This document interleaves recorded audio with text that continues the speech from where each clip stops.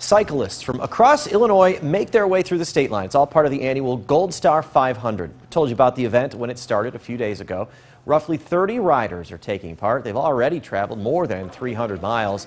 Stops included Quincy, Galesburg, and Rock Falls. They're moving through the Rockford Metro right now. They plan to stop in Woodstock overnight.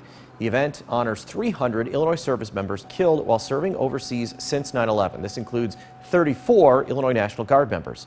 That includes Sergeant Joshua Rogers, whose mom was there cheering the group on.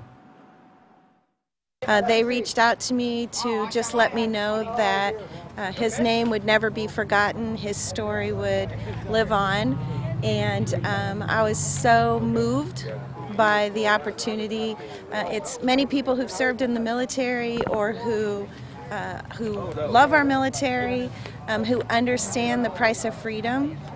And so it's a way for Gold Star families to come together. The ride finishes up tomorrow at the Great Lakes Naval Station in North Chicago.